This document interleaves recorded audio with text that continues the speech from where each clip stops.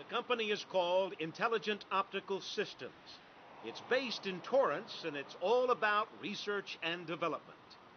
This non-lethal weapon was invented here at IOS and funded by the Department of Homeland Security. This is an LEDI, a light-emitting diode incapacitator. It won't be long before you'll see law enforcement officials all over Southern California carrying these.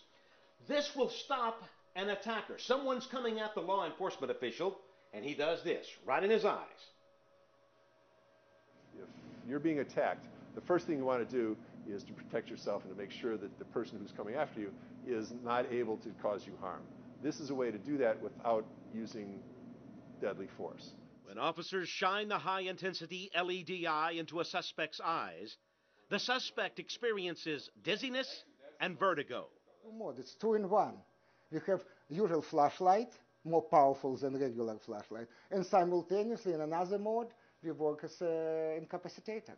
This Southern California company owns the rights to 25 patents, and 20 more are pending.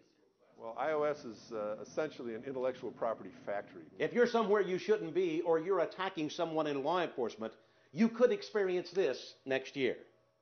For Time Warner SoCal News, I'm Ben McCain.